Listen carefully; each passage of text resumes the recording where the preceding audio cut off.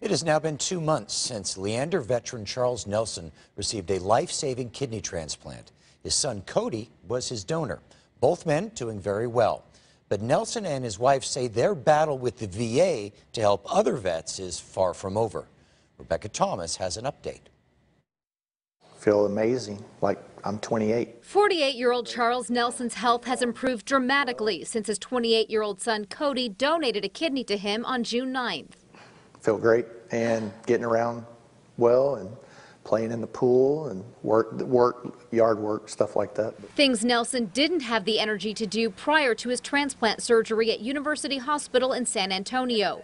What he doesn't feel great about is how the VA treated him and his son, denying coverage through the Choice program because Cody isn't a veteran. I want to see Choice, if that's the program they're going to use, just simplify it a little more and get rid of, for transplants that I know of, the living donor part of it for all transplants. I want to see them remove that out of there and be able to use it for non-veterans. The chairman of the House Committee on Veterans Affairs, which wrote the Veterans Access, Choice, and Accountability Act of 2014, agrees.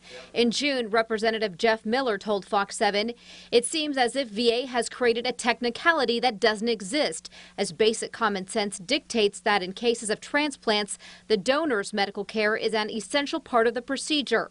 Attempts to use the program as an excuse to deny veterans care are wrong and contrary to the spirit of the law." The committee is currently looking into the Nelson's case and how the VA handles transplants in relation to the Choice program, which states veterans can use medical facilities of their choice if they live more than 40 miles from a VA hospital.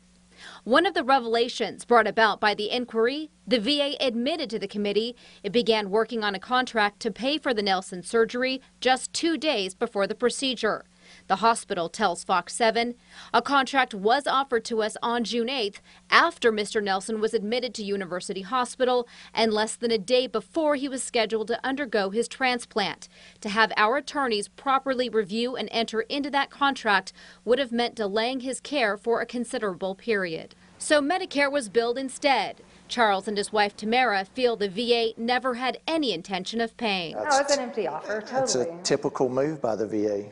They were tired of receiving bad publicity, and they thought, oh, we can hurry up and do this, and they won't accept it, so we're okay. But at least it looks like we tried. They know it wasn't going to go through. In Leander, Rebecca Thomas, Fox 7 News.